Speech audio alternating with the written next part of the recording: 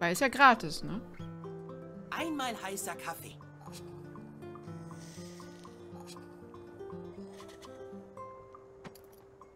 Schade, dass ich keinen Kaffee mag. Banause, du. Tut mir leid.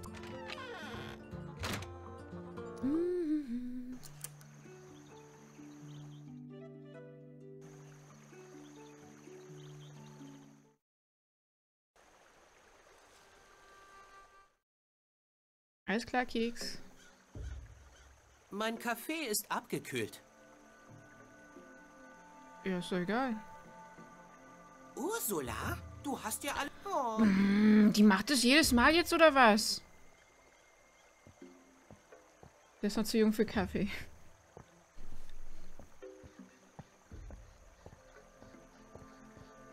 Ich habe in der Ausbildung angefangen, Kaffee zu trinken. Den Kaffeetropf kenne ich. Immer noch kein Glück mit dem Fahrrad?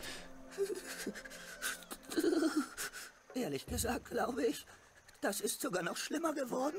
Ich habe richtig Halsschmerzen. Richtig kalt hier. Deinen Feuerzauber könnte ich jetzt wirklich gut gebrauchen. Bring doch mal Ursula nach Hause. Nee, die soll hier bleiben. Ich will die ärgern. Dein Fahrrad steckt echt im Eis, deswegen... Ach so. Viel Glück, Plato. Bis bald. Danke. Jetzt ist mein Kaffee, aber... So, ich wollte doch heute...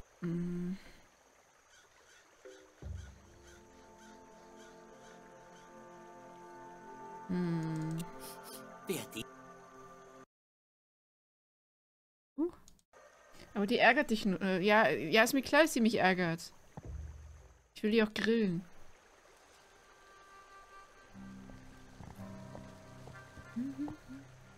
Gib Ursula doch mal Kaffee. Kaffee hilft da nicht. Nee, aber Feuer.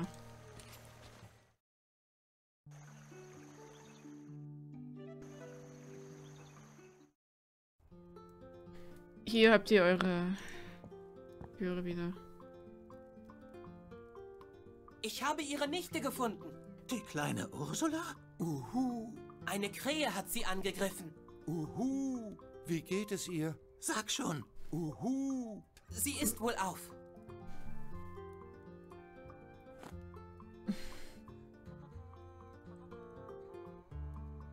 Ich habe die Krähe vertrieben. Die Feder zeigt mir, dass du die Wahrheit sagst. Ich danke dir, Jerry. Du bist ein wahrer Baumläufer. So nennen wir Tiere, die anderen in Not beistehen. Uhu. Gute Arbeit, Jerry. Ich bin stolz auf dich. Ach, das war doch nichts Besonderes. Zurück zu Hause. Toll, ich habe eine Errungenschaft mit einem fetten Eulenkopf bekommen.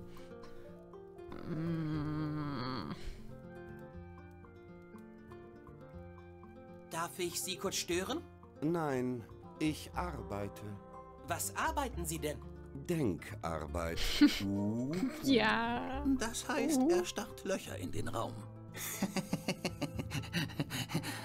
Ich denke und plane. Was gibt's denn zu planen? Wir mussten unsere Vorräte gänzlich neu anlegen. Während der Evakuierung muss sich hier eine Krähe gütlich getan haben. Schon seit ein paar Monaten wird unser schönes Mauswald Opfer aggressiver Krähenangriffe. Diese Krähen sind wild, fast unfähig zu sprechen. Uhu, eine sehr beunruhigende Situation.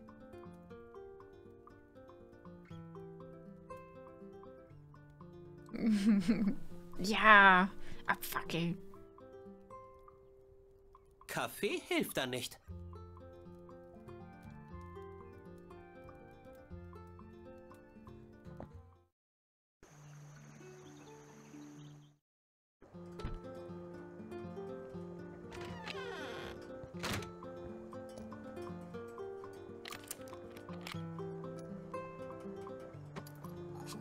Jetzt ist mein Becher leer. Ich sollte den Becher... Einmal Muss ich mich vielleicht irgendwie beeilen oder so? Schade, dass ich keinen Kaffee mag.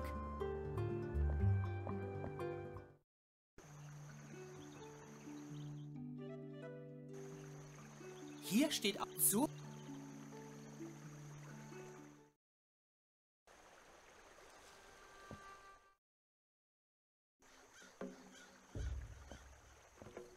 Oh, ist direkt kalt wieder. Oh.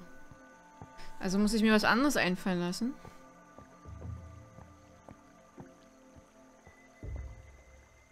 Scheiße. Kaffee hilft da nicht. Hätte ja sein können, dass ich ihnen irgendwie was Warmes... Ich glaube, die ist auch auf einem von Mamas Entspannungstees drauf. Cool, Hagebutten. Wenn die getrocknet sind, kann man die als Juckpulver benutzen. Die behalte ich. Die behalte ich.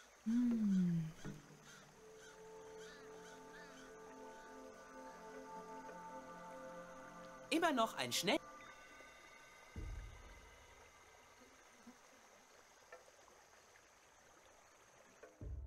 Du verträgst keinen Kaffee.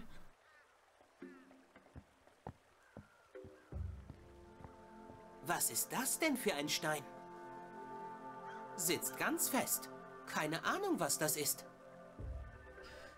Hab den Zopf von irgendjemandem geschenkt bekommen, war noch nie in dem Stream erst gefolgt, als ich gesehen habe, dass ich einen Zopf habe. Wow.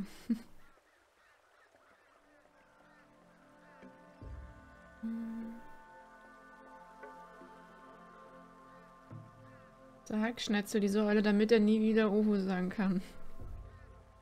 Ach, jetzt auf einmal. Was ist das denn für ein Stein? Kriege ich nicht kaputt? Da wird keine harte Hake ge... Das bringt nichts. Hätte er sein können. Nur ein hohler Baumstumpf. Nichts drin. Aber ich höre ein Pfeifen. Der Wind weht durch den hohlen Stamm und seufzt und pfeift. Das klingt fast wie eine Melodie. Das Orgelspiel des Windes. Der Atem des Waldes. Wie bin ich denn jetzt darauf gekommen? Bin ich etwa auch ein Dichter? Dichtermagier Jerry Haselnuss. Was für ein Graus. Ein Zettel bringt mich hier nicht weiter.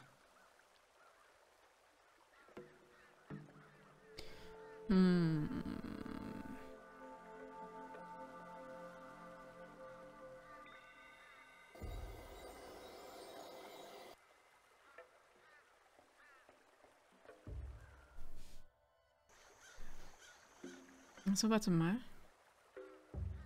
Kann man ja auch weiter.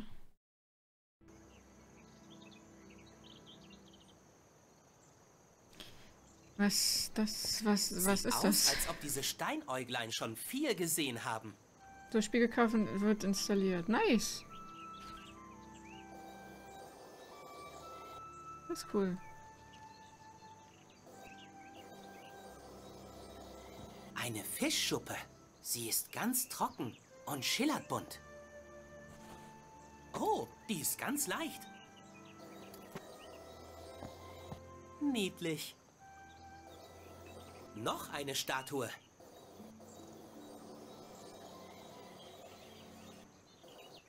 So, wer bist du denn? Wir sind angekommen. Wir werden die Lösung sein. Okay. Verdächtiger Typ. Okay. Da muss ich mal ganz schnell los. So, jetzt bin ich endlich auf dieser Seite hier. Endlich!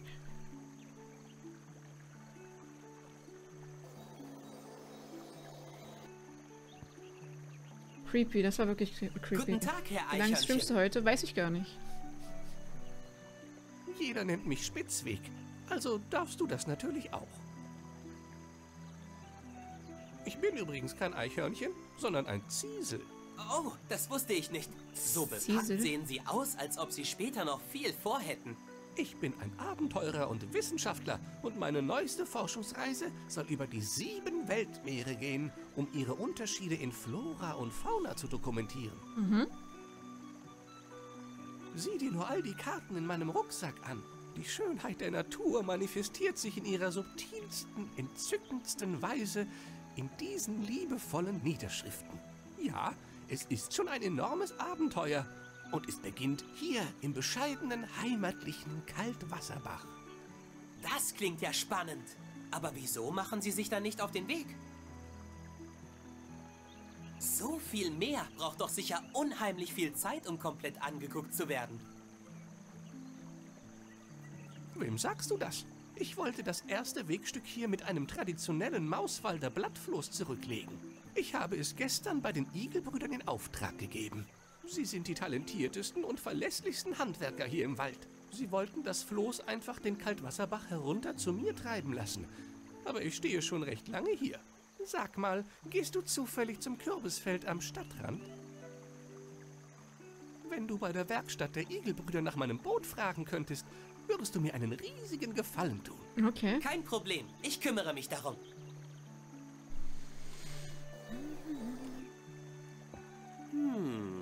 Der Wels da im Wasser ist ein Raubfisch und kann an einem schlechten Tag ganz schön ungemütlich werden. Die Schleuse soll ihn aus unserer Stadt fernhalten. Ich kann sie also öffnen, wenn der Wels gerade nicht da ist. Magst du Kaffee? Kaffee hilft da nicht. Ach, hätte ja sein können. Hagebutten sind cool. Die behalte ich besser.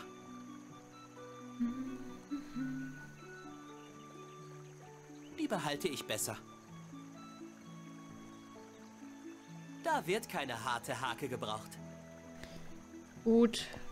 Also komm zurück, Keks. Ich muss nächste Woche wieder eine Patch-Woche machen für noch 10 GB Worker. Hallo, warum Oh, wow. stehst du denn hier oben? Ich bin zum Kanonendienst eingeteilt worden. Wir hatten hier ein großes Krähenproblem.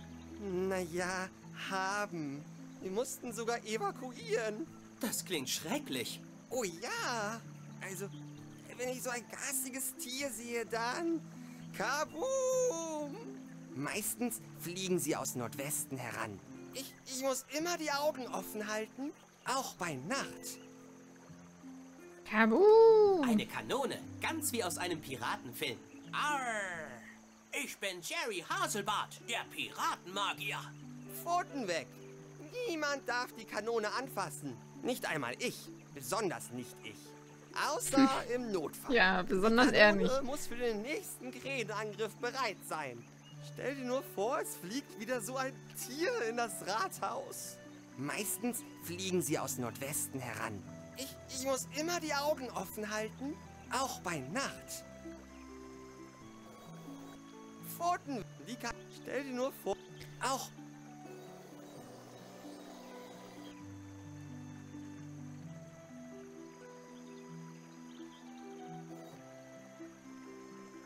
Ich bin besser.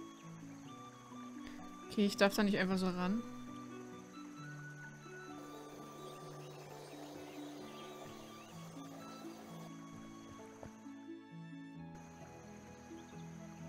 Aha.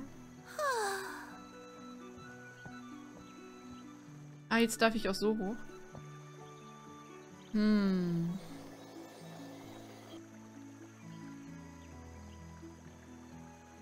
So 3 Millionen, immer mehr Rätsel und ungelöste Aufgaben. Ein Zettel bringt mich hier nicht weiter.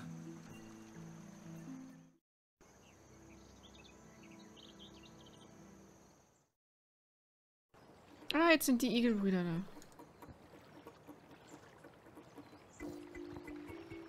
Seid ihr die Igelbrüder? Ja, die sind wir. Wie können wir dir helfen? Ich bin Jerry, Zauberlehrling. Herr Spitzweg hat mich geschickt, um nach seinem Boot zu fragen. Spitzweg wartet sicher schon seit Stunden an der Bachschleuse. Leider sind unsere Werkzeuge verschwunden. Die waren ganz neu. Da steckt bestimmt ein Grünhut dahinter. Sei doch nicht albern. Unser Papa hat uns von Grünhüten erzählt. Da waren wir 4 Jahre alt. Nein, nein, sie treiben sich ab und zu in Mauswald rum, sind unsichtbar, klauen Werkzeuge und bringen kalte Luft, sodass man sich erkältet. Das waren Märchen. Und diese kleinen Fußstapfen hier überall, sind die auch ein Märchen? Ich schaue mich mal nach eurem Werkzeug um. Danke. Das würde uns sehr helfen. Warum lachen die so verdächtig? Wahrscheinlich ist es vorher untergegangen oder hast was gesagt und ich habe es nicht mitbekommen. Ich war gestern auf Keizuko. Ist eine Anime-Japan-Party in München. Nee, das habe ich nicht mitbekommen. Da habe ich den deutschen Synchronsprecher von Cartman getroffen. Oh, was? Wie cool. Hast du ein Foto und so gemacht oder eher einfach nur, ich weiß ja nicht, wie privat die Person da... Ja, hast du... Oh, das ist ja cool. Oh, da ist jemand. Ein kleines grünes Männchen mit Hut. Ich hab's ja gewusst. Da haben wir wohl doch einen Grünhut im Haus gehabt. Ach, soll mich doch die Schlangen holen. Donner, Balken und Fliegenmist. Hagel und Schlammpfützen. Der sieht mich ja. Aber wenn ich die Luft anhalte, siehst du mich nicht.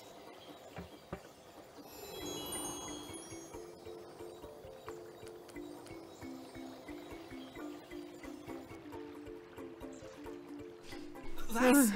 Halt! Oh nein, jetzt ist der Dieb weg. Ich muss hinterher.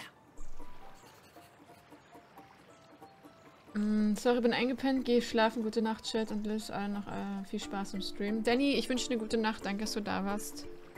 Schlaf schön.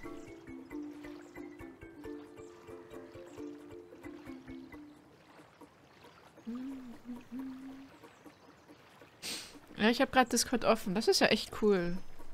Nice. Das ist echt nice.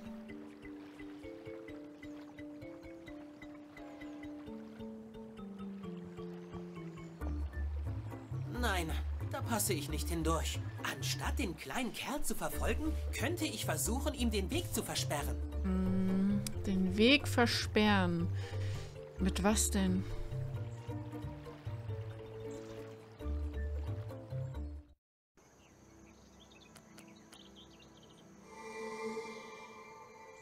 Der kleine Mann in Grün. Da ist er wieder. Ah, erst bei den Igeln und jetzt schon hier? Sie jagen den Falschen. Ich hab nix getan. Vermaledeite Polizei. Ich meine... fahr zu Frau Holle, verflixter Wachtmeister. Frau Holle?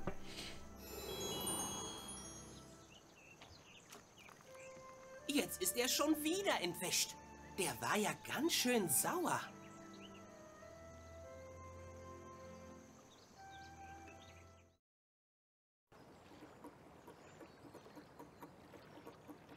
Kurun ist auch immer da, falls du den kennst. Der Name sagt mir was, ja, aber ich verfolge den nicht so. Also nicht mehr. Ha! Hier findet mich der Kleeblattkapper bestimmt nicht. Da ist er wieder. Stehen bleiben. Ha! Ich stehe auf einem Shamrock. Seine Magie gibt mir Kraft. Jawohl, ich kann hier machen, was ich will. Er ist schon wieder entkommen.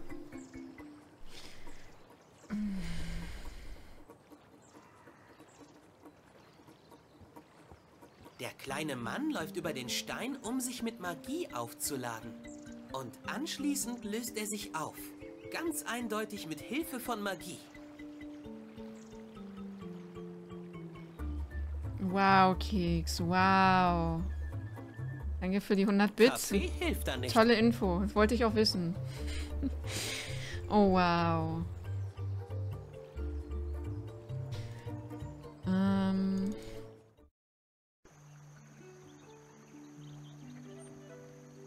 Fenster auf Reis. Ja, ist besser.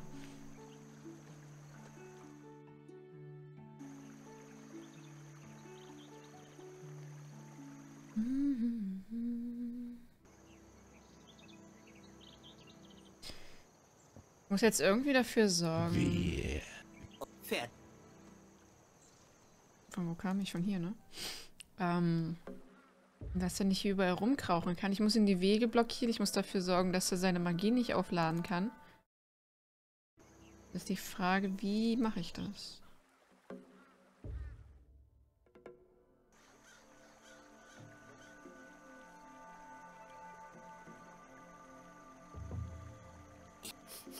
Wer den wohl? Ich weiß nicht mal jetzt gerade, wo der ist.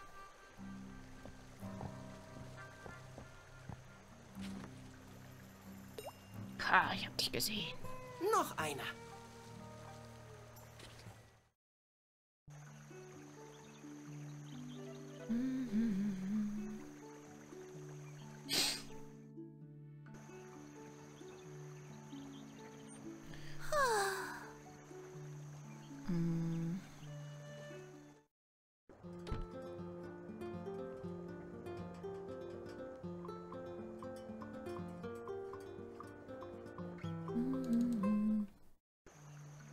Das ist ein kleiner Tipp.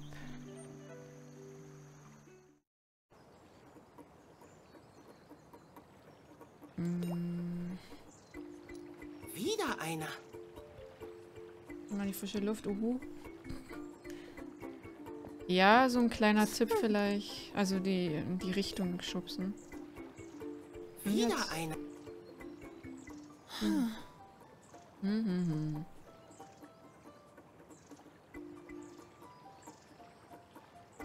Sie ist ganz trocken und schillert bunt.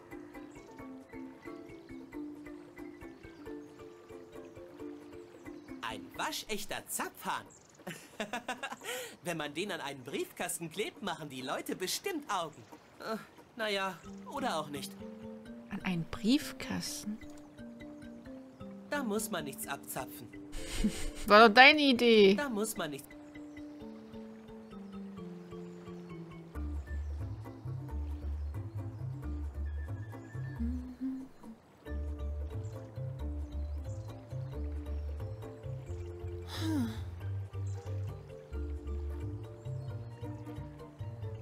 Denk mal an Haken und Cartoons. Haken und Cartoons.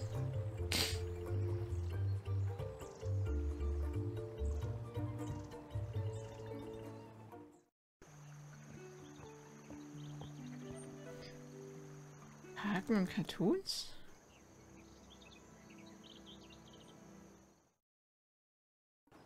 Donnerbalken und Fliegenmist. Lass mich in Ruhe, du Balk. Mein Kleeblatt kriegst du nicht.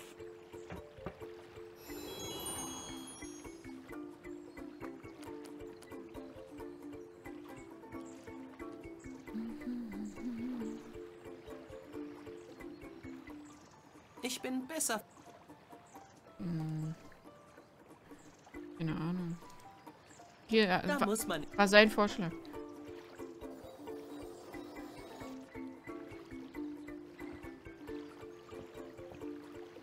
Ich hab den Dieb gesehen. Ein kleines grünes Männchen mit Hut. Ich hab's ja gewusst. Da haben wir wohl doch einen Grünhut im Haus gehabt. Ich hab ihn sogar gehört. Aber warum kannst du den Grünhut sehen? Ich bin ein Zauberlehrling. Eiderdaus. Dann kannst du uns bestimmt helfen. Ich schau mich mal nach eurem Werkzeug um. Danke. Das...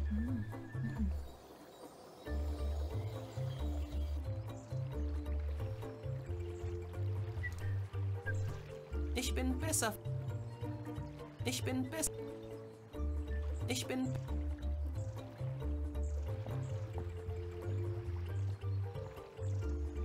Ganz schön rund. Die anderen auch. Aber der hier besonders. Ich bin besser. Ich bin... Schade, es hätte sein können, dass man die so runterziehen kann. Ich bin...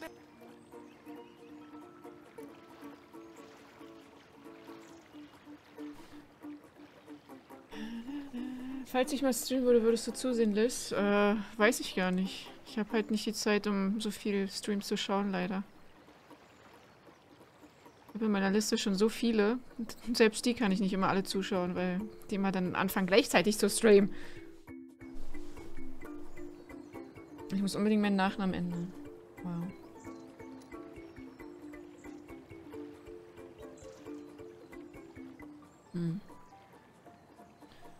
Haken und Cartoons. Ich habe gerade keine Ahnung, was genau. Ich bin besser.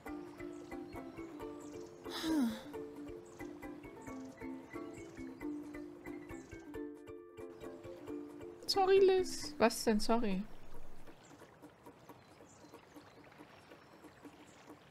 Ach, du meinst die Harke. Oh. Ich dachte, du meinst jetzt das hier. Jetzt habe ich an was ganz... Oh, jetzt habe ich an was ganz anderes gedacht. Du meinst dieses Doing, wenn er jetzt darauf tritt und dann... Fiese Idee. Bam. Aber könnte klappen. Ach so. War verwirrend wegen März. Alles, gut, alles gut. Hätte ich auch selber drauf kommen können.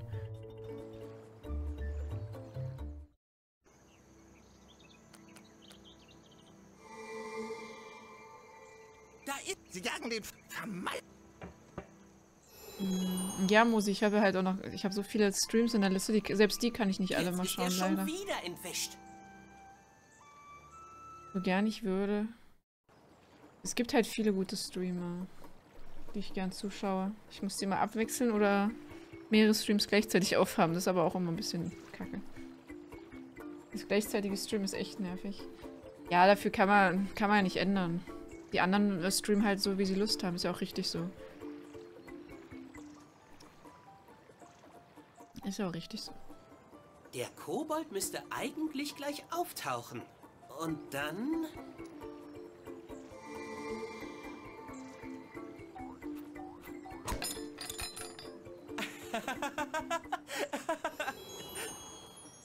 Aua!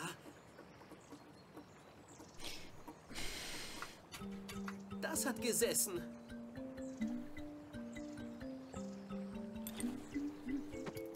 Auf zu den Igelbrüdern. Die werden sich ganz schön freuen, ihr Werkzeug wiederzubekommen.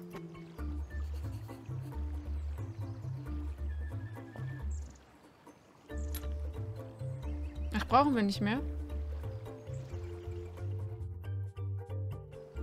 Donnerbalken und Fliegenmist. Lass mich in Ruhe, du Balk. Mein Kleeblatt kriegst du nicht. Ich will auch dein Kleeblatt nicht haben. Behalte es. Sonntags mache ich nicht mehr. Ist Sonntag nicht eh bei dir eher spontan immer? Wenn dann? Am Wochenende würde ich selber irgendwie spontan machen. Reicht mir, dass ich schon 3 feste Tage irgendwie jetzt habe.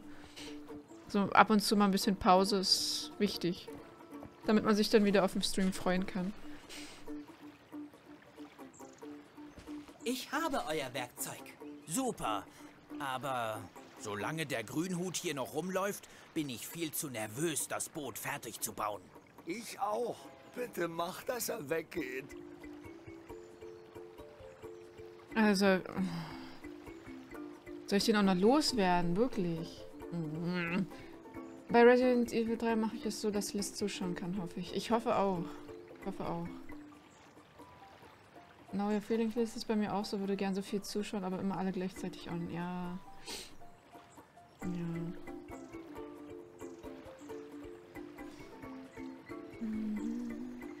Eben spontan, aber mir fehlt nichts mehr so ein, was ich spontan spielen kann. Oh, dieses Problem kenne ich so gut. Das kenne ich so gut. Das mit dem, mir fällt nichts mehr ein, so, ne?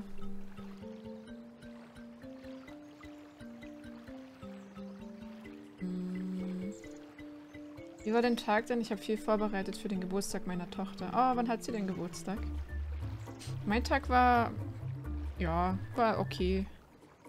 Er hat einen lustigen Abschluss, finde ich, wegen dem Spiel hier. So, muss ich den jetzt ernsthaft loswerden? Ich habe euch... Super. Solange der Grünhut hier noch rumläuft, bin ich viel zu nervös. Ich auch, bitte. Wie werde ich den jetzt los? Das gehört den Igelbrüdern. Das gehört... In meiner Liste sind 16 on. Wow, dürfte es auch Mod sein? Ich will kein Mod mehr sein. Nee, lass mal. Lehne ich dankend ab. Bin bei 6 Leuten Mod. Lass mal. Lass stecken. Da ist er wieder. Sie jagen den Falschen. Ich hab nichts getan. Vermaledeite Polizei. Huch, oh Mann, ich klicke hier die ganze Zeit aus dem Spiel raus. Jetzt ist er schon wieder entwischt. Gib ihm Kaffee. Würde ich gerne. Normal? Ich habe euer Werkzeug. Ja, Super. normal halt. Aber solange der Grünhut Dass ich hier nicht noch weine. rumläuft, bin ich viel zu nervös, das Boot fertig zu bauen. Ich auch. Bitte mach, dass er weggeht. Ich muss mal die Musik ausmachen. So, jetzt. Ich habe euer... Super. Solange der Grünhut hier noch rumläuft, bin ich viel zu nervös, das Boot fertig zu bauen. Ich auch. Bitte mach. Reicht noch nicht. Was soll ich denn noch jetzt hier machen? Zugenagelt. Hier kommt kein...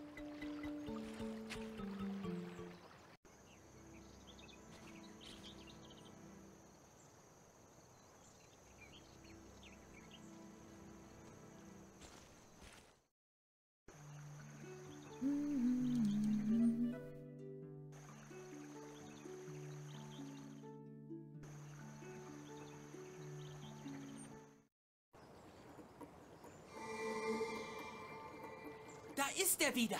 Stehen bleiben. Ich stehe auf einem Shamrock. Seit Jahren. Ich kann... Er ist schon wieder entkommen. Donnerbalken und Fliegenmist. Lass mich in Ruhe, du Balk. Mein Kleeblatt kriegst du nicht.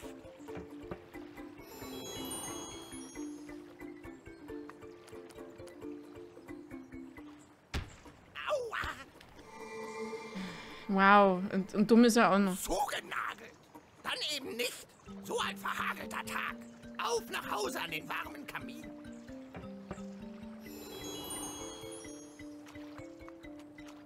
Da findet mich der Kleeblattkapper bestimmt nicht. Der Kapper. Anders, Dankeschön für den Host. Die Fußspuren führen auf den Kürbis. Halt mal. Der hat ja einen Schornstein. Ich wusste doch, dass da was war.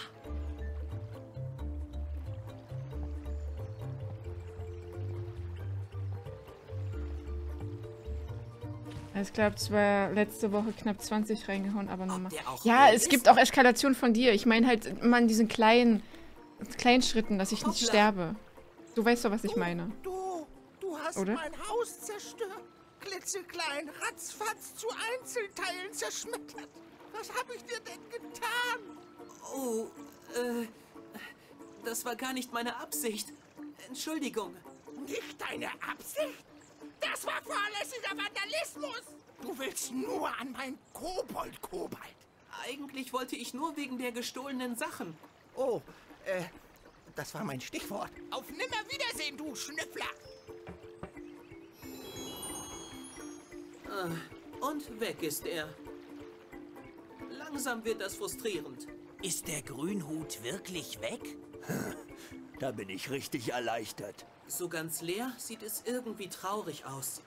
Ich habe zwar nur versucht, den Dieb zu schnappen, aber das wollte ich doch nicht. Doch? Das war ein hübsches kleines Häuschen. War. Kürbishäuschen. War. Der Löffel und der silberne Klumpen sind bestimmt auch gestohlen. Na, siehste, braucht er nicht mehr. Immerhin, Kommissar Haselnuss hat heiße Ware sichergestellt. Du wolltest, dass er frustriert ist, da hast du es. Ja. Natürlich. So ganz leer sieht es... Ich habe... Das war Kürbis.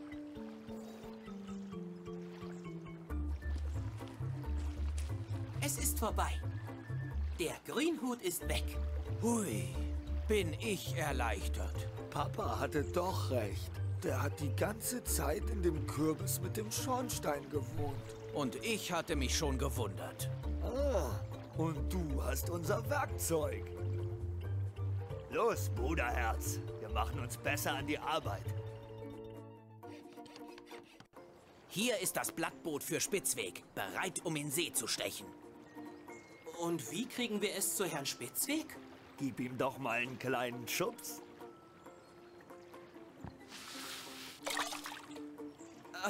Aber... Keine Sorge. Der Kaltwasserbach trägt das Boot bis zur Bachschleuse. Wo Spitzweg schon wartet.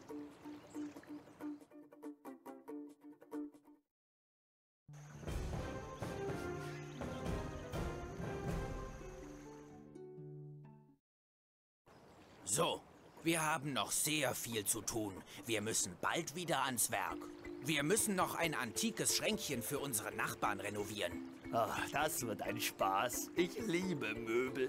Pass aber auf, dass du nicht wieder zu tief schwirgelst. Ja, ja. Okay. Ui, ich glaube, das Metall ist magnetisch. Ganz schön schwer. Ich frage mich, wo der kleine Mann in Grün den geklaut hat. Oh, der muss aus der Packung Nägel der Igelbrüder gefallen sein. Au, ganz schön spitz.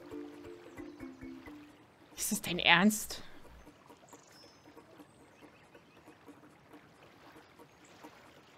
Ja, heißt, leck mich am Arsch. Ja.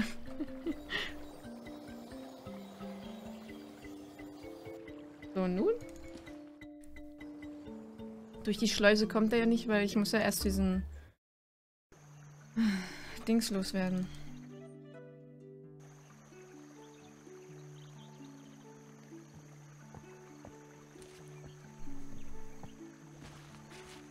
Das ist Spitzwegs traditionelles Mauswalder Blattfloß.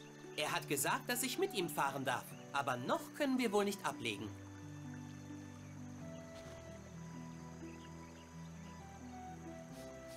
Hör auf immer an mir zu schnuppern. Das Floß ist da. In all den Jahren meiner Reisen bin ich doch immer wieder zur Erkenntnis gekommen, dass man Wohlgesinnte überall auf der Welt finden kann. Man darf nur nicht aufgeben und sollte immer mit offenem Herzen durch die Welt schreiten. Das sollte ich mir notieren. Das klingt nach einem Motto für meine Reise. Jetzt kann ich doch noch rechtzeitig in See stechen. Lichtet die Anker, setzt das Segel an die Ruder. Ei, ei. Ruder? Was? Ruder? Ohne Ruder sollten wir nirgendwo hin. Gewässer sind viel zu unberechenbar, als dass man sich darauf verlassen sollte, dass sie einen zufällig gerade dorthin tragen, wo man hin will. Und um sicher zu sein, dass man auch stehen bleiben kann, wenn Bedarf ist, zum Beispiel beim Landgang, bräuchte man auch so etwas wie einen Anker. Aber solange der Wels noch vor der Schleuse schwimmt, ist an Ablegen gar nicht zu denken. Die Welt bietet genug Abenteuer. Da sollten wir uns nicht absichtlich Schwierigkeiten einhandeln. Wir können also erst los, wenn wir einen Anker und Paddel haben und der Bach hier an der Schleuse frei von herumdümpelnden Welsen ist, ja? Ja, dann beginnt unsere große Reise. Hoffentlich. Gute Idee. So. Das ist genau das, was wir brauchen. Ein ausgezeichnetes Paddel. Jetzt fehlt nur noch ein Anker. Aber solange der Wels noch... Aber Ja, Ein Anker?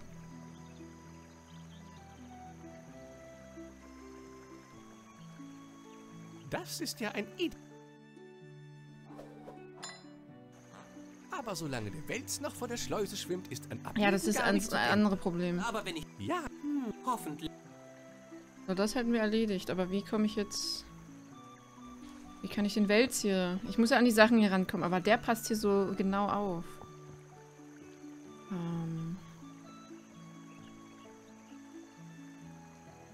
Ich habe hier ein kleines Geschenk. Was? Wer? Was? Wieso? Ah, das ist Anjas Kaffee. Moment, wie bist du da dran gekommen? Ach so, er ist kalt. Da haben wir's. Oh, ist das ein Problem? Natürlich ist das ein Problem. Er muss so heiß sein wie Lava. Dann erst ist es Kaffee. Er muss brennen, lodern. Oh ja, so richtig. Der Rest ist doch nur braunes Wasser. Kein Kaffee für mich. Und dabei bin ich so müde. Tja, wie wählerisch manche sind.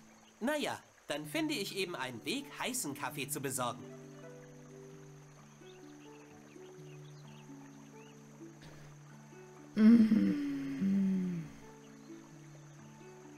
Das ist so klug. Klug. Wow. Wow.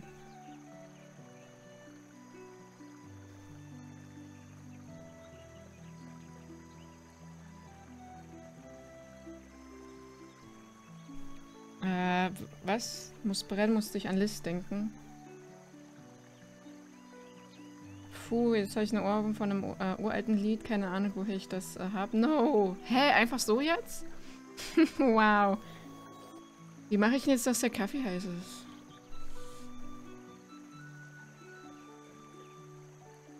wer sich da... Bin ich... Oder muss ich einfach nur schnell sein? Jetzt wirklich schnell. Einmal heißer Kaffee. Das klappt so.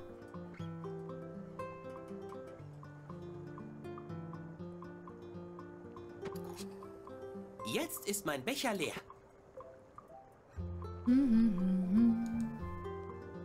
Feuer. Einmal heißer Kaffee.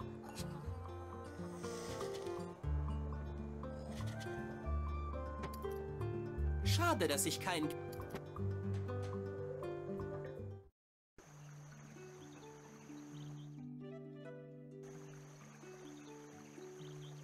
Den könnte ich nachts gut gebrauchen. Da kann ich kaum die Augen offen halten. Aber nachts hat Anjas Café ja geschlossen. Ja, nimm doch. Den könnte ich nachts gut gebrauchen. Da kann ich kaum die Augen... Aber nachts hat Anjas Café ja geschlossen. Hätte ich nur nicht diese extra Nachtschichten übernommen.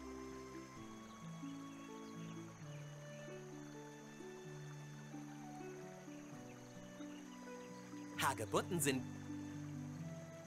Die behalte ich besser. Wollt ihr nicht gerade... Pfoten weg. Die Kanonen stellt... Meistens fliege ich auch bei...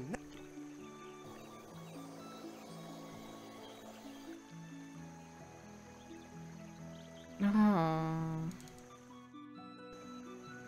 Nur weil er nachts jetzt hier rumeiert, ernsthaft.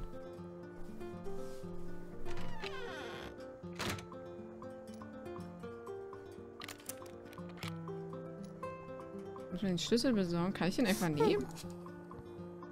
Den Schlüssel lasse ich besser hängen. Ich will Magier werden und kein Schlüsseldieb. Darf ich ja nicht. Hierzulande wird man bestimmt zu 1000 Runden im Laufrad verurteilt.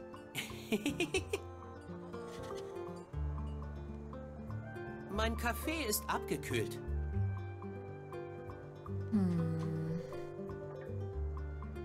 Ein Stockbrett. Das ist ja jetzt Mist. Jetzt ist mein Becher leer. Schubs ihn ins Wasser. Ich würde hier alle ins Wasser gerne schubsen, aber...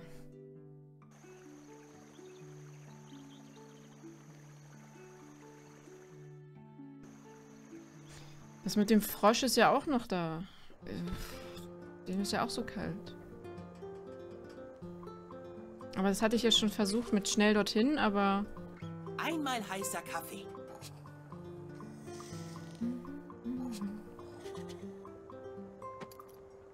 Schade, dass ich keinen Kaffee mag.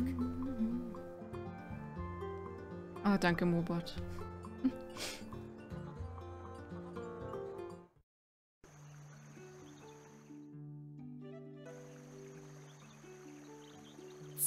Sieht... War also irgendein Müll, den man nicht braucht?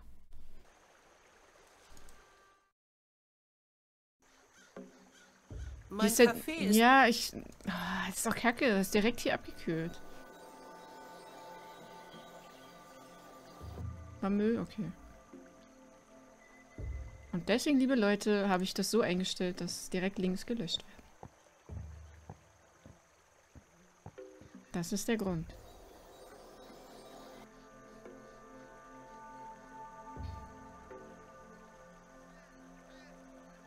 Muss gar nicht. Muss mehr passieren, dass ihr euch da nicht streitet, dann könnt ihr euch abwechseln. Trollt mal ein bisschen im Chat, damit die was damit die was sperren können. Was war? Ach, irgendjemand hat irgendeinen Link geschickt, keine Ahnung, was das war. Was anscheinend nicht gut war. Ein fremder Mensch. Oder was weiß ich, was das war. Das ging so schnell. Mein Bot hat ja zuerst reagiert und dann... Immer noch kein Also ein Glück Bot, mit dem ja, Fahrrad? dann kannst du... Den ist so kalt, wie kann ich Ehrlich ihn... gesagt, glaube ich, das ist sogar noch schlimmer geworden. Ich habe richtig Halsschmerzen. Richtig Ja. kalt hier. Deinen Feuerzauber könnte ich jetzt wirklich gut gebrauchen. Wir dürfen trollen? Ja, damit die Bots, Mods was zu tun haben, zum Bannen. Das war ein Scherz, bitte jetzt nicht machen. Voller Bot-Dings-Gedöns. Ach so, ja, das kann sowieso. Dein Wir sind Fahrrad Bots. steckt Ja, echt im Eis genau. fest, hm? Ich denke, das Eis wird morgen geschmolzen sein. Das bringt, wenn ich die... Vielleicht. Wie kann ich denen jetzt helfen, Mann? Das Viel ist doch Glück, scheiße. So ein... Oh, ich wollte doch heute... Ja, du kannst ja ausgehen. Oh Mann, ein Problem führt zum anderen und alles ist miteinander verbunden. Was ich alles lösen muss, ich weiß gar nicht, was ich zuerst hier lösen soll, um weiterzukommen gerade. Ich habe das Gefühl, zuerst muss ich ihnen irgendwie helfen, damit... Dass dann mit Anja, dann wenn sie abends ausgeht, dass ich dann irgendwie den Kaffee für nachts besorgen kann und dann... Ne? Ach, schade. Was? Du willst trollen? Ach, jetzt bin ich schon aus dem Spiel raus. Upsala.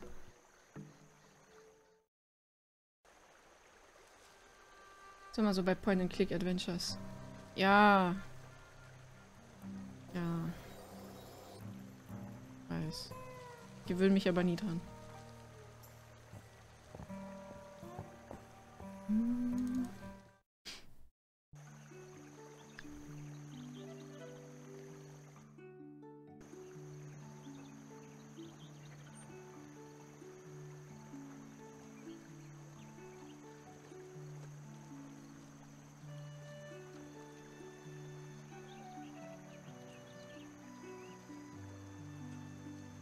Ich habe hier aber auch so viel Kram, ich habe echt keine Ahnung.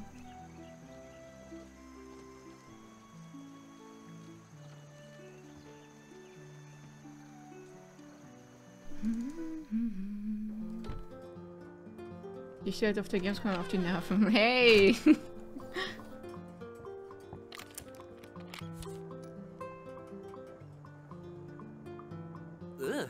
Der riecht noch etwas nach Parfüm. Und warum nehmen wir den denn?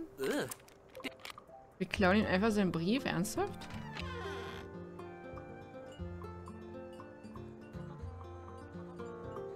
Jetzt steckt die Einladung im Umschlag. Wow. Der Marquis sagt, ich darf sie nur auf einen verschlossenen Umschlag kleben, in dem die Einladung steckt. Der Umschlag klebt nicht mehr. Ich kriege ihn nicht zu.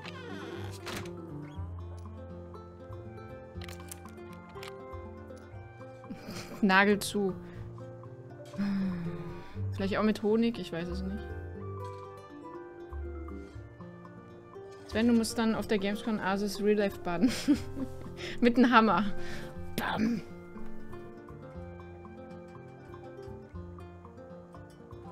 Und sei doch froh, das Amazing Game war dafür. Ja, ja, ich bin ja froh, keine Sorge. Ich stehe nur gerade ein bisschen auf dem... Und hier darf ich ja nicht hin, weil dann kommt Gronk und haut mich. Hey! Hey, du! Das ist Privatbesitz! Raus aus dem Garten! Oh oh. Was soll den Hammer auf der Gamescom mitnehmen? Ja.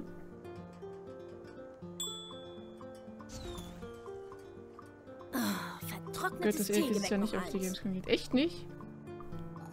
Hat er es gesagt, oder was? Sekunde. Na, ist halt auch ziemlich anstrengend, den ganzen Tag dann da rumstehen und was der da leistet mit den Umarmungen und alles. Willkommen zurück. Das ist schon Bis übel. später. Pass auf dich auf. Wer damit durch die Kontrollen kommt.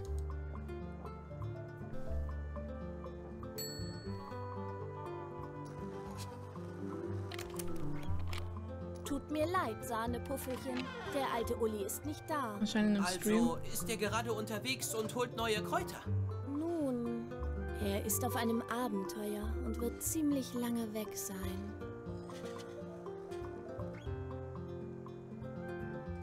Ulrichs Schlumpbalde. Da steht aber eine... Naja.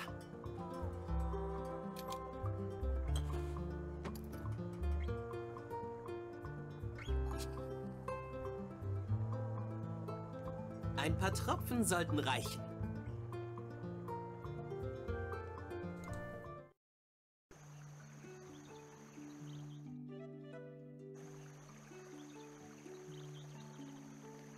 Ich habe hier ein kleines... Ist aber kalt, deswegen, ne? Was?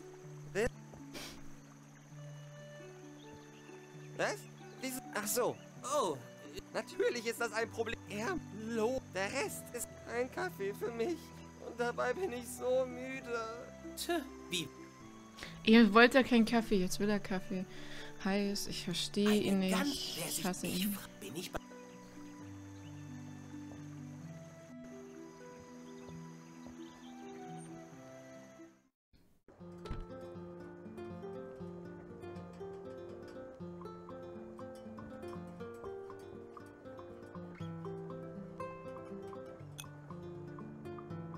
Einmal heißer Kaffee.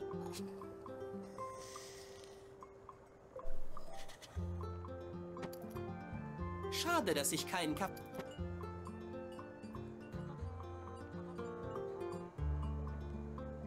Ein paar Tropfen...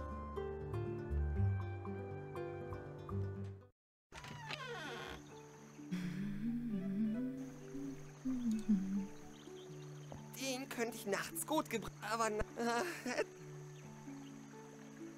Nein, nein, Ich weiß es nicht gerade. nein. Ulrichs Schlummertrunk. Baldrian-Tropfen.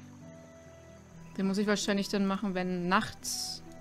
Wenn er nachts Wache hält, ne? Wer sich... Bin ich bei uns?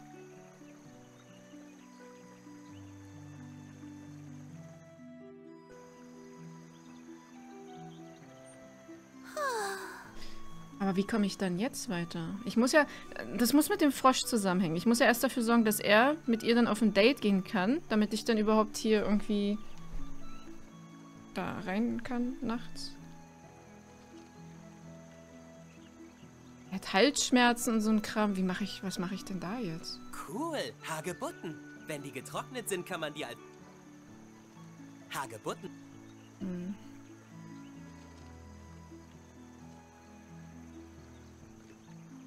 Nein. Na, gerade hänge ich wirklich fest. Ganz schön windig bei uns. Ist bei uns auch noch windig. Ein große, schwere Hammer. Das gibt es ja auch im Mario-Universum, von daher. Es findet richtig stark. Sabine dachte sich wohl heute Mittag Pause. Ja, das soll ja ein paar Tage sogar gehen, ne? Also morgen soll es ja auch noch windig sein.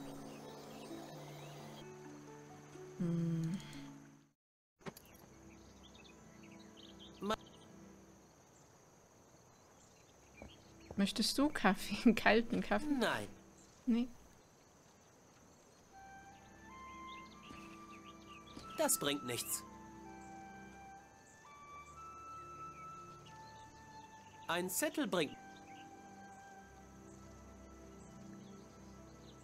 Einfach mal ausfragen, aber... Ich will keine Plakate kleben. Auch nicht für den großen Zarow.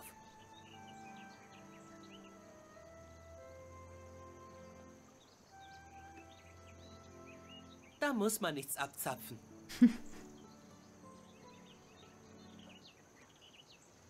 Die behalte ich besser. Windig ist mir egal, nur Regen kann aufhören. Bei mir ist zum Glück gerade kein Regen. Aber hat auch den ganzen Tag geregnet, deswegen. Mal hier raus.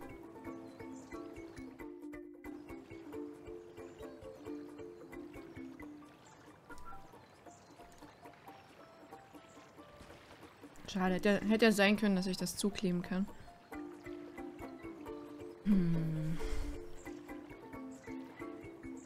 Der virtuose Max...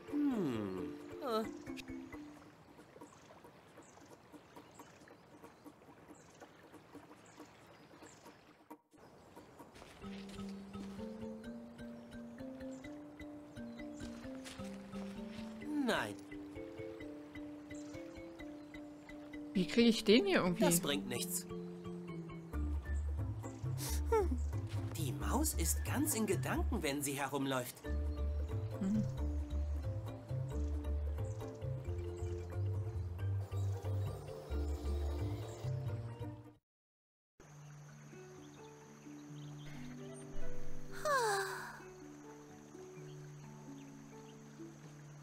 Münze? Ach, du meinst... Ah.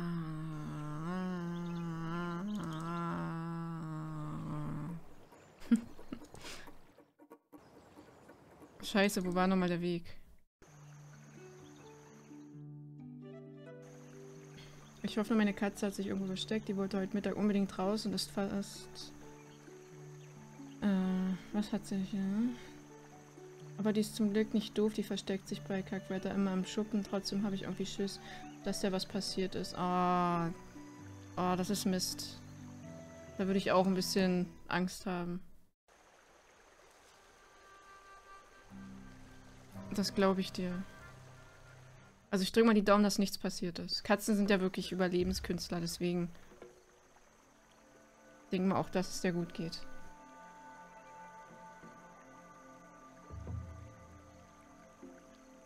Wollen wir mal schlafen oder so? Wie spät ist es denn? Achso, ihr geht um 0 dann.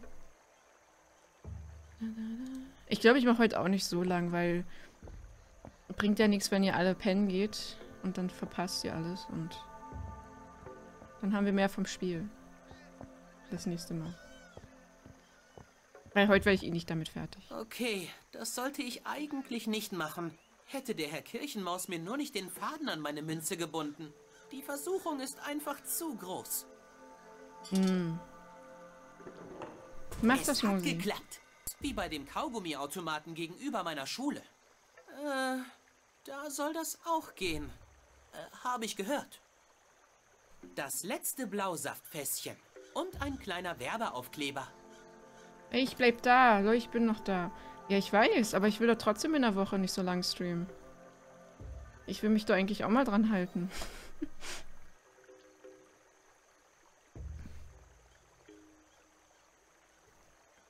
Dass ich es nicht eskaliere.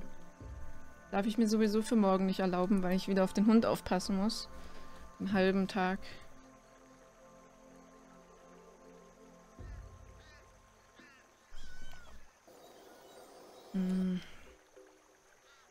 Das letzte Fass Blausaft. Damit bin ich besser sparsam.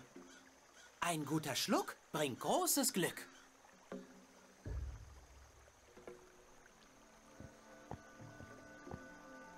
Ich behalte besser den Blausaft. Davon gibt es sehr wenig.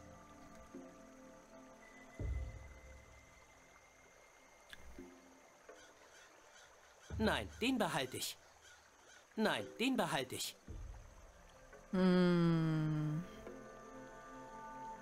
Da muss man nichts abzapfen. Was? Das ist doch voll die Lüge hier. Baldrian-Tropfen helfen mir hier, glaube ich, nicht weiter. Für was habe ich denn jetzt den Saft gebraucht? Das war am Anfang irgendwie die Rede davon.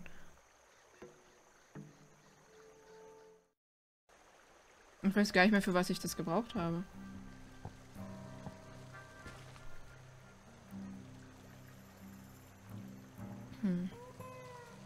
Ja, das mit dem Baldrian habe ich ja gerade probiert. Baldrian-Tropfen. Ich behalte besser den Blausaft. Davon gibt es... Du sollst den ja auch nur hier reinkippen. Kipp mal das hier aus. Also, wenn mich nicht alles täuscht, sieht er jetzt aus, als ob er wach macht, aber in Wirklichkeit macht er müde. Teuflisch. Nein.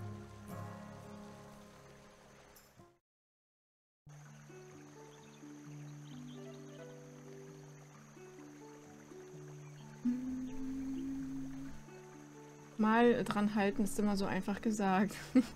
Ja, ich weiß. Die ist schon irgendwie 6 oder 7 Jahre alt. Die hat schon was erlebt und ist direkt an einer Hauptstraße aufgewachsen. Also die wird schon wissen, was sie tut. Ja, das glaube ich auch. Wenn Ende ist, dann halt Ende. Dann ziehe ich ab oder vielleicht früher mal schauen.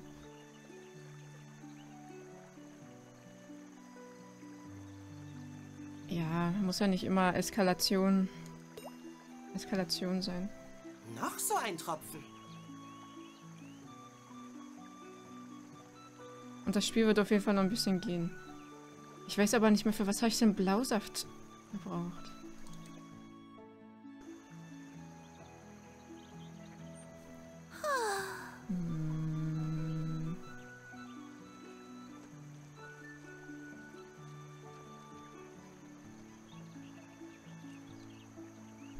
Ach, für die Party.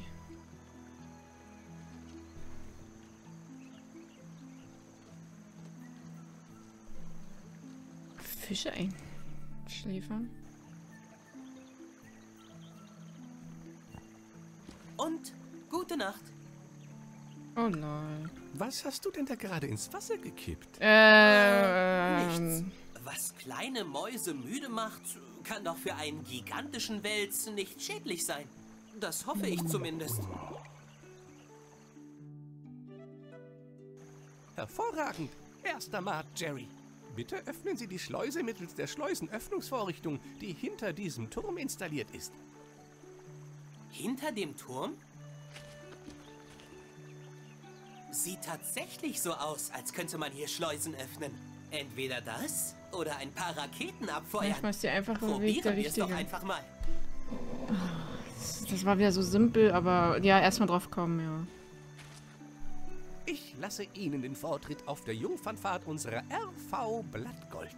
Leinen los! Steuerbord, Backbord! Lasst ihn über die Planken gehen!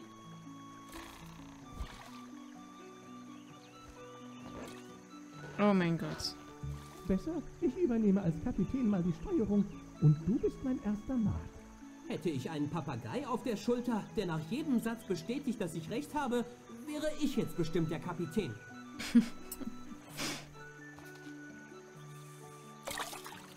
Was zur Hölle?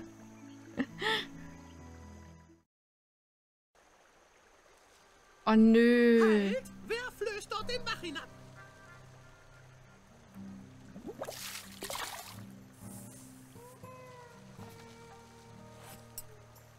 Oh nein, nicht schon wieder der. Wasserstraßen baut 400 Laubtaler. Willst du mich verarschen? Wie drollig. Ja, ja, klug und drollig und begabt. Meine Mausesitterin Anja sagt das auch immer. Sackgasse, außer ihr zahlt 400 Laubtaler fürs Flößen. Unter meiner Brücke flößt man nur gegen Gebühr hindurch. Wegelagerei. Der ist wie Shadow. Bearbeitungsgebühren und alles. Ja, auch solche Sachen ausgeheckt. Da muss man als Erwachsener auch mal ein Auge zudrücken können. Aber vielleicht sollten Sie ausnahmsweise mal die Geduld verlieren.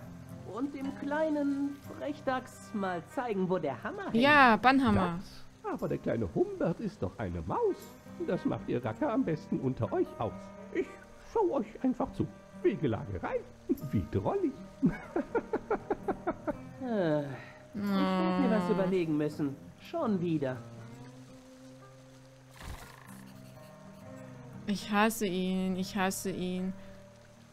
Oh, ich hasse ihn so sehr. Willst du einen Schluck? Wertlos.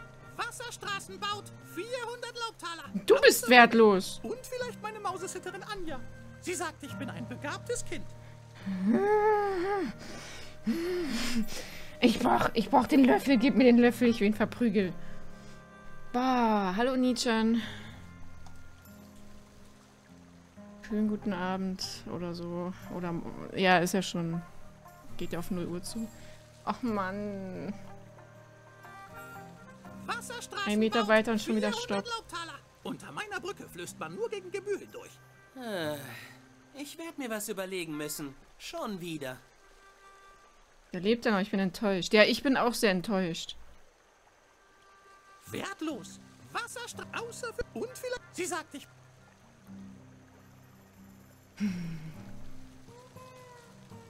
Toll, ich habe jetzt aber nichts mehr.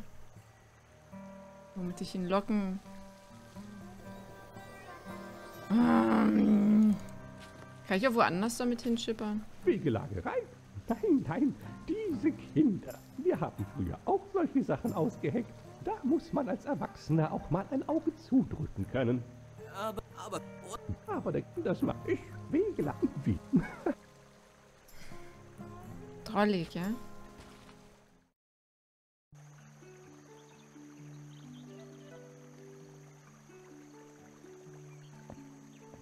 Willkommen im Mauswald. Dein Freund mit den... Hier ein... Bleibt lieber... Die...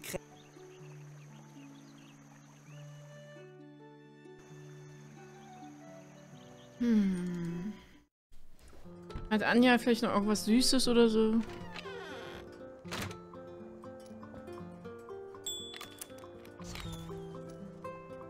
Sekunde. Ich behalte besser den Blausaft. Davon gibt es sehr wenig.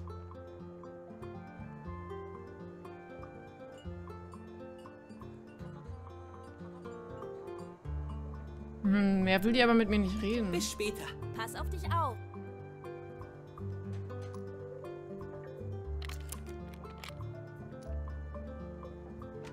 Hagebutten sind cool.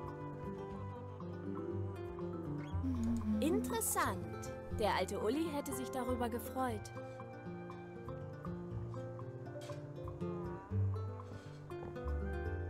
Die behalte ich besser.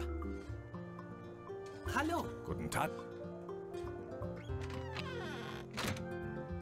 Ich... Maut unten.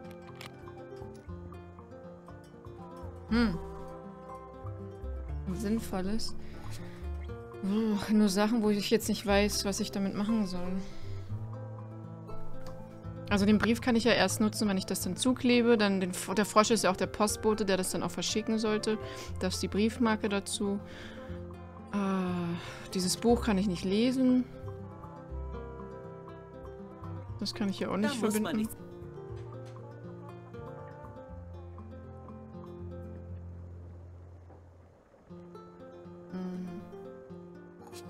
Nein, ich bin besser vorsichtig mit...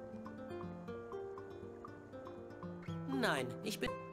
Der große Zarow. Ob das wohl seine Sachen in dem Koffer waren? Sein Zylinder? Oh, au! Du meinst das hier? Der virtuose Maxi Mauserkopf residiert zurzeit in Mauswald und ist höchst selbst bereit, einen, aber nur einen hochbegabten Schüler die Kunst des Violinespielens zu lehren. Interessenten bitte melden. Mauswald? Mauswald? Wo ist der Mauswald? Den habe ich noch nicht gesehen.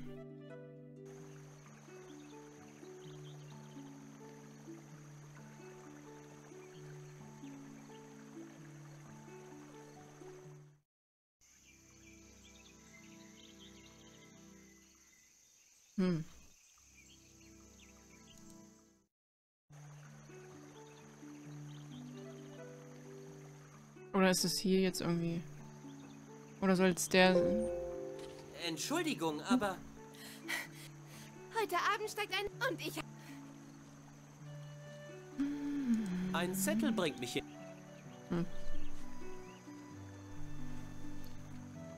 Zeig mal den Zettel an, ja. Was? Was? Ich glaube nicht, dass das was bringt. Was los, Keks? Extravagant.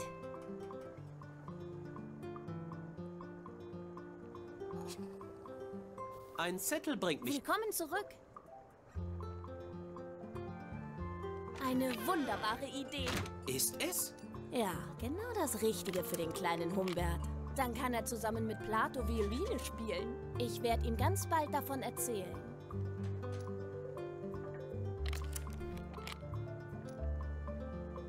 Bis später. Pass auf dich auf.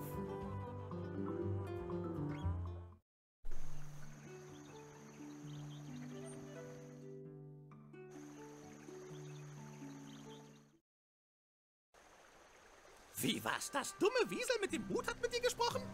Egal, was es gesagt hat, das stimmt alles gar nicht. Es ist ein Lügner. Lügner, sag ich. Wirklich? Seine Broschüre sieht aber doch sehr vielversprechend aus. Hier steht sogar, dass es nur wenige Schritte bis zu Ruhm und Achtung durch ein Massenpublikum sind. Wie was? Ruhm? Was steht denn nun genau auf dem Ding? Hier steht, dass der berühmte Maxim Mauserkopf zurzeit in Mauswald ist, um einem einzigen ausgewählten begabten Schüler das am schwersten zu lernende Instrument der Welt beizubringen. Nur einem einzigen? Hier steht, dass der Schüler besonderes Talent haben muss. Naja, talentiert bin ich ja. Und na klar, ja, klug. Siehst du, Jerry mit hat K. also doch recht. Humbert, du kleiner Rabauke, du bist genau der Richtige.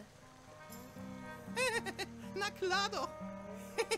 Ich werde ein Rockstar. Du kannst mit der Violine? Ich habe keine Zeit mehr für dich. Wenn du mich das nächste Mal siehst, dann wahrscheinlich auf einem Plattencover. Was ist mit K? Klug. Auf der Bühne. Die Tickets werden aber sicher teuer sein. Nicht wahr, Anja? Na ganz bestimmt, du kleiner Fratz. Gut gemacht, Jerry. In dir steckt ein wahrer Baumläufer. Jetzt können wir uns weiter den Bach runtertreiben lassen. Klug, ja. Mein Kopf ist groß, das muss heißen, dass ich klug bin. Oh Mann, ey. Den Werbezettel hatte ich gar nicht mehr auf dem Schirm. Nur kleines stinkendes Piep-Piep. Ja. Schlimm. Schlimm, schlimm. Jetzt bin ich hier. Oh mein Gott.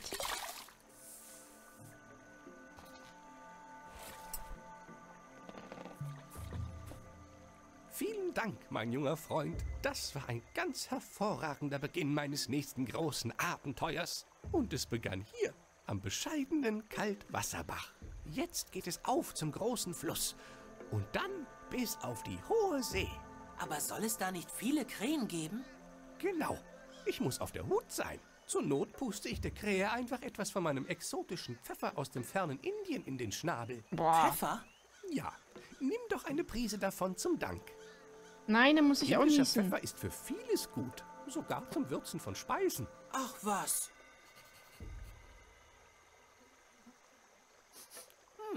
Spitzwegspfeffer riecht ganz schön gut. Genau. Entschuldigung. Ja, so geht's mir auch immer, ne? In den Kaffee damit. Das braucht keine Oh. besondere Würze. Das ist jetzt mies. Das braucht keine besondere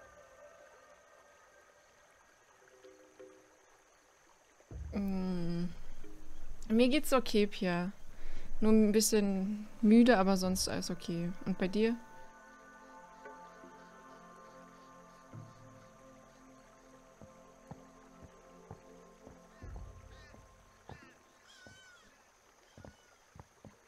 Was mache ich denn jetzt mit dem Pfeffer? Das braucht keine besondere Würze. Wieso willst du ihn essen, oder was? Das...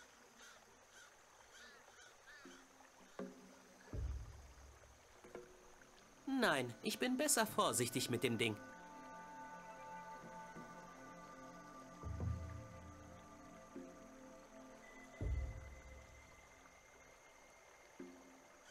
Pfeffer. Egal, was man findet, alles könnte in den Kaffee. Ja, ich wäre ja so lieb und würde noch den Nagel hier reinmachen, Nein, aber... ich bin besser... Ah. Ja, geht ja leider nicht.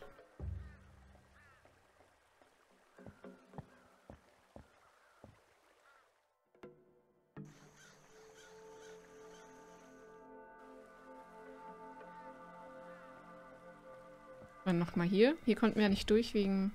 Da steht etwas auf dem Zettel. Quarantäne. Quarantäne. Unser Mitbewohner Steinbergwald, er ist grimmig und schlecht gelaunt und richtig mies drauf. Und jetzt ist er auch noch nicht stören.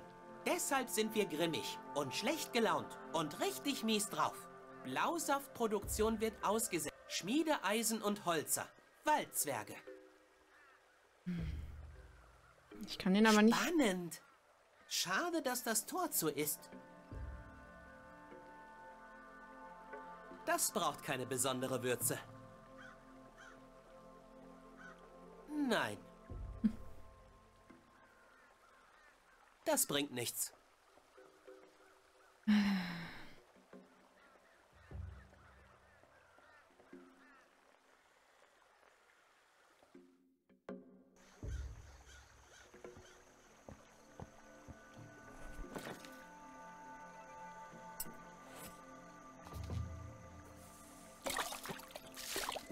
Das Boot treibt ab.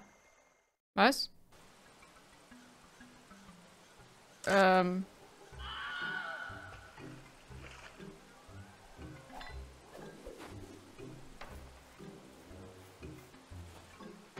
Oh, das war knapp. Mann, oh Mann. Hey, das ist bestimmt das Grundstück der Waldzwerge.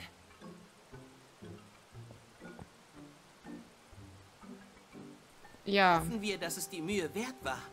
Mhm. Die Musik dabei, wow.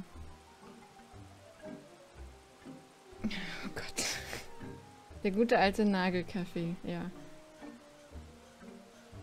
Und Armless, einen fetzigen Abend wünsche ich. Ich wünsche dir auch einen fetzigen Abend.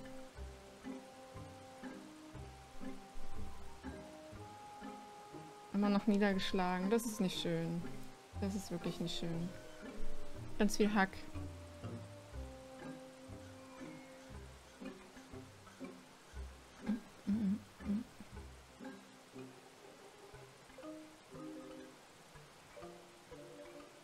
Hack, ja. Alles wird aus Hack gemacht. Oh Mann, ey. Ich finde das Spiel aber echt super. Ich finde das echt super. Das erinnert mich jetzt halt echt wieder auch so an Deponia. War auch nice. Noch 3 Tage, dann gibt's Kingdom Come Deliverance umsonst. Stimmt, im Epic Store, ne? Hab ich auch was gelesen. Die hat sich's auf der Rübe bequem gemacht. Sie hat bestimmt Lust, mich ein Stück des Weges zu begleiten. Hui, die hatte sich ganz schön festgesaugt.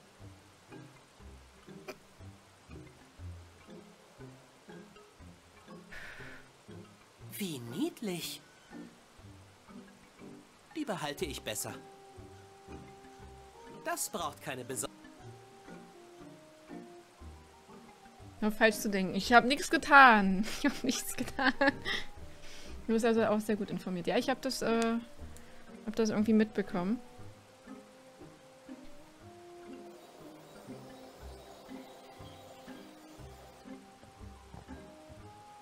Ist schon cool, was die manchmal raushauen, einfach umsonst. Ich glaube, da drin hat gerade jemand gehustet. Und Pach gesagt. Sieh zu, dass du Land gewinnst. Ich bin krank. Es klang wie ein Hilferuf. Ich muss da irgendwie Nein, reinkommen. das klang renn weg, sonst bist du auch krank. Wieder einer. Aha, ich sehe die ganzen Tropfen hier. Wieder einer. Okay, nicht alle, aber...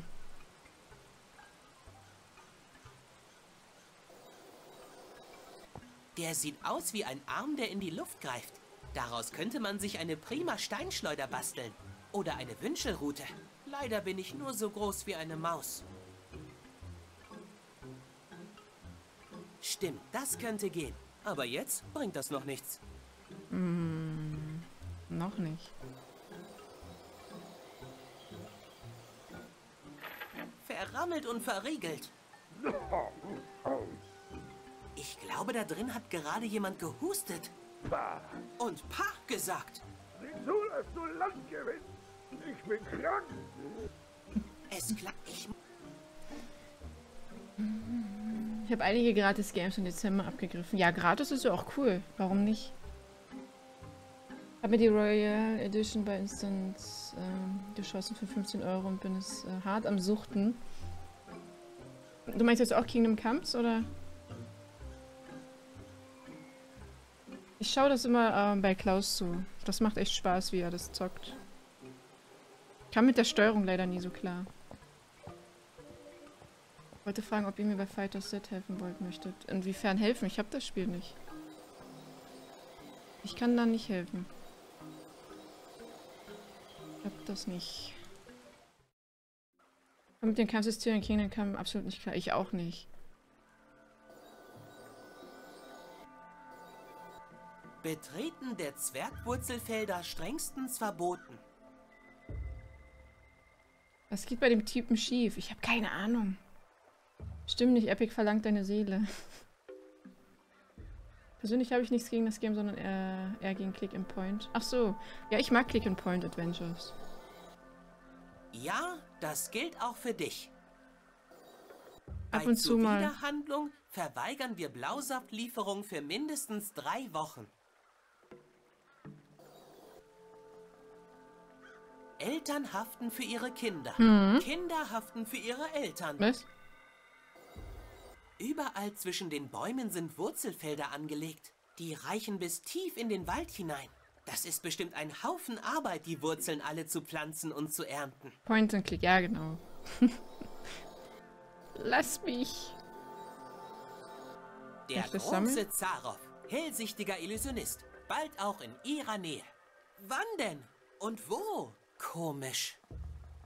Wenn ihr Karas aussuchen könnt, also 3. Ich weiß nicht mal, welche Charaktere da drin sind. Wie gesagt, ich habe 0 Plan vom Spiel. Außerdem müsstest das ja du eigentlich entscheiden, weil, mit wem du am besten klarkommst, oder nicht. Wenn man größer ist als eine Maus oder als ich, könnte man es glatt übersehen. Aber es ist da. Versteckt zwischen Baumwurzeln und Moos.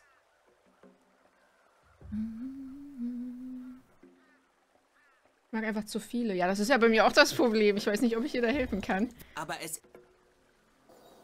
Ich mag ja auch sehr viel. Überall zwischen den Bäumen sind Wurzelfelder angelegt. Die reichen bis tief in den Wald hinein. Das ist bestimmt ein Haufen Arbeit, die Wurzeln alle zu pflanzen und zu ernten. Wie kann ich jetzt helfen? Ich bin besser vorsichtig mit dem Ding. Wie komme ich da jetzt rein?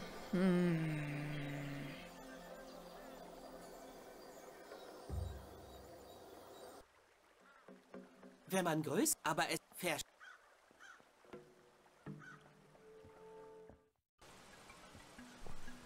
Schlafstunde, okay. Danke, dass du da warst. Und wahrscheinlich Vapo jetzt auch ins Bett. Dann wünsche ich Vapo auch schon mal eine gute Nacht. Und auch dir danke fürs Dabeisein.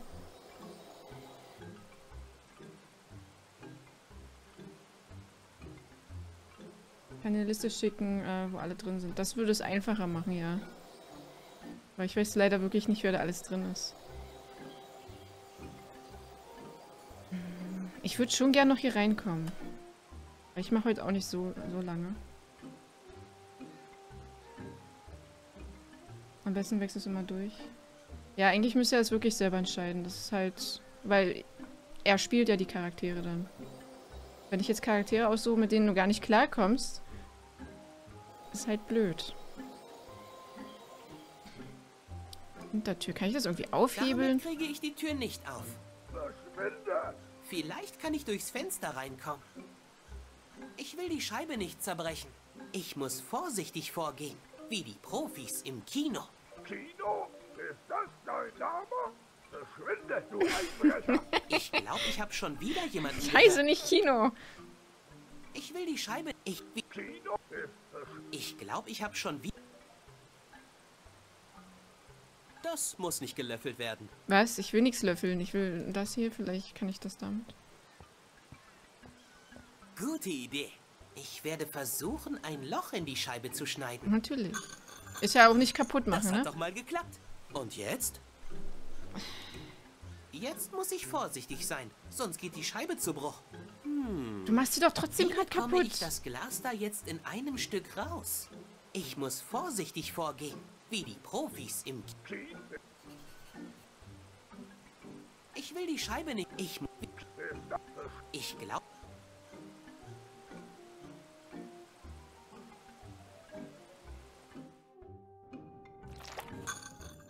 Profiarbeit.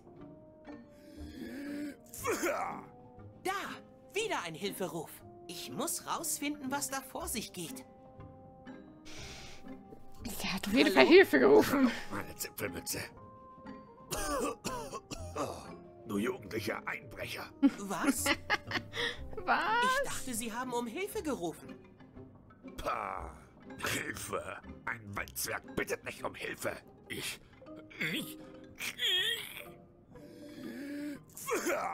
Sie?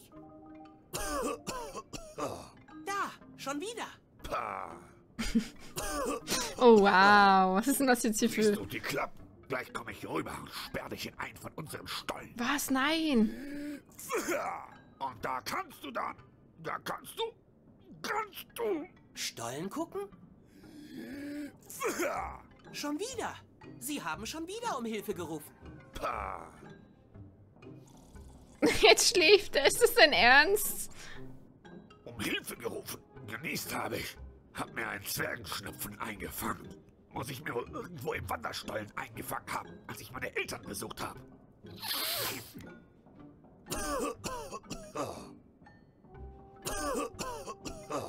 Okay. Ach ja, mein Zwergenschnupfen. Meine Mitbewohner haben schon das Weite gesucht. Ja, verstehe auch warum. Hätte ich an ihrer Stelle auch getan. Ja. Das ist eine ganz üble Sache, so ein Zwergenschnupfen.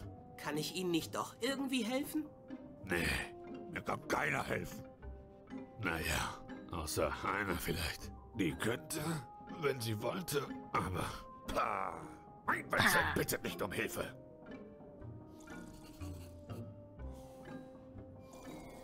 Schläft er schon wieder?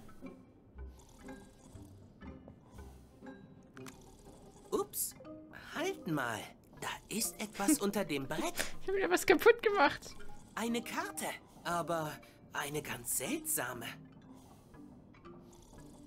Okay.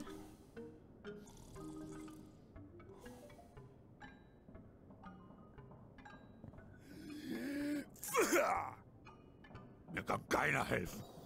Ist ja das ist eine gut. ganz üble Sache, so ein Zwergenschnupfen. Die Waldzwerge putzen wohl gerne. Schau, der Holz sie abbrechen. Oh. Von ihrer Oma. Könnte Dann Keks macht sein. Mama bei Wow. uns auch immer sauber. Also, wenn unsere Oma kommt, nicht die von den Waldzwergen. Die kennen wir ja gar nicht.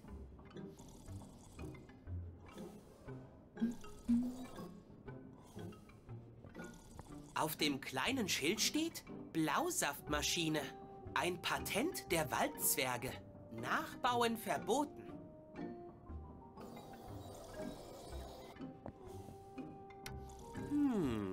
Nichts. Die Maschine läuft wieder. Bist du sicher? Ich habe jetzt nichts gehört. Auf dem kleinen Schild blau. Auf der Tür steht Lagerkammer Zwergwurzelauslese. Und Hände weg. Und sie ist fest verschlossen. Hände weg, aber erstmal rauftatschen. Ist klar. Auf dem Bett steht Schmiedeeisen. Das sind ganz schön viele Stollen. Was die Zwerge da wohl alles versteckt haben. Das sind... Was? Holzer. Ich würde ja gerne... Das Bett ist auch leer. Das nehme ich mit. Merkt er ja nicht, ne? Heißt das, ich kann es jetzt hier wieder öffnen? Nee. So. So, endlich.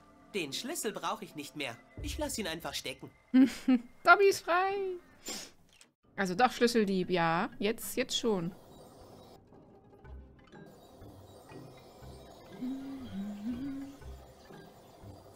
Da draußen kann man den Wasserfall sehen.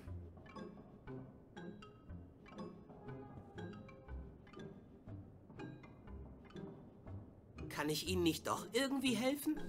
Nee. Mir kann keiner helfen. Nur eine Sie, aber ich weiß nicht, wie man meint. Vielleicht. Wer denn? Die Anja. Ah, doch, Anja. Seit der alte Uli weg ist sie. Bah. Ist sie die Nein. Einzige? Genau. Ist sie die Einzige, die sich mit Krankheiten auskennt? Na, dann fragen wir sie doch. Mein Weltzweck bittet nicht um Hilfe.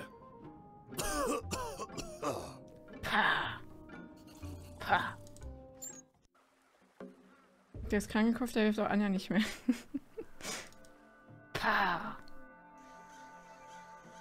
So, Anja ist hier also die Frau für alles.